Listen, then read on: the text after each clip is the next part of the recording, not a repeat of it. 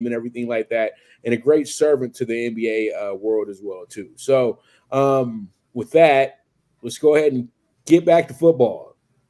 All right, we got the Seahawks and the Bengals. The Seahawks coming here 3-1. The Bengals are 2-3. The Bengals are a 2.5 point favorite, over under 46 as well too. And I feel like the Bengals, you get yourself an easy one, and then you got to come back to Cincinnati and play against a tough team, a hard one. It seems like nobody's saying this, but the Bengals probably had one of the tougher schedules to start the season. Come on, you had the Browns in Cleveland. You had the Ravens week 2, who had revenge on their mind. Then week 3, you had a kind of a gimme game with the Rams in a sense because you was on Monday Night Football. Then you twist back around. You got to play a tough Titans team at home. The Titans are a tough home team. And then you got to go and play the Cardinals, who seem to be a good little scrappy team. They might not beat you, but they're going to make you work for your win. And now they got to get Seattle this week. So I would say that pound for pound, first 6 weeks of the season, this is making the Bengals a lot more tougher than, a lot of people felt that, a lot more tougher than a lot of people probably thought that it would be. You know what I mean? But at the end of the day, this just really molds and shapes a champion as well, too. You got to have it hard in the beginning sometimes for you to have the beauty in the end. And I think that the Bengals have had a great example of that over the last few years. The Bengals have been slow starters the last few seasons. And now, they had to get themselves a get-over game, and that's exactly what happened there. Now you got a team in the Seahawks who are fresh off of a bye. They're 3-1. They've won their last 3 games in a row. They've really played some pretty good football. And we could keep it real that this team kind of is another team that kind of got the good just of the schedule as well too. I know you had the Rams opening week. We all got popped in that game. That was an upset somewhat. And then week 2, you know what? They went to Detroit and beat now who is America's team, the Lions. And then the last 2 weeks, you could really say, you know what? Those were some games that you were supposed to win, especially that Panthers game. So, the Seahawks, all in all, they are about to get tested by their best matchup this season, straight up. They haven't played anybody as good as the Bengals this year at all. And we know that coming into this game that you have every advantage going to the Bengals. The Bengals have the better quarterback. The Bengals have the better receivers.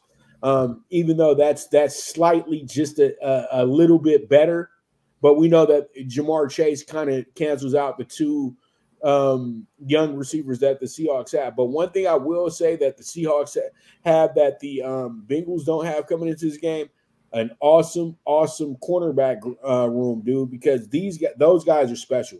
Seriously, Witherspoon, Woolton, these guys are real ballers, and I think that they're better than what Sherman and Browner were when they were there.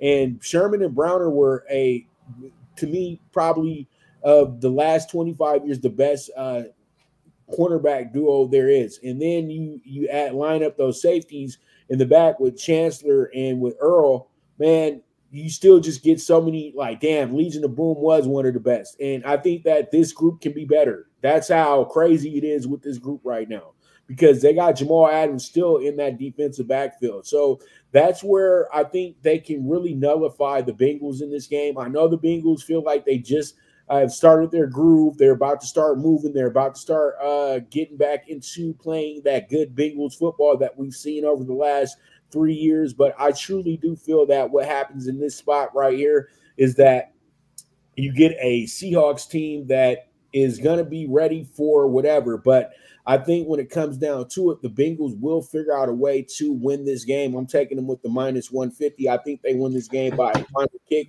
It's going to be probably one of the best games of the week, to just be honest with you. It's one of the best matchups, and I think it will end up being one of the best games as well, too.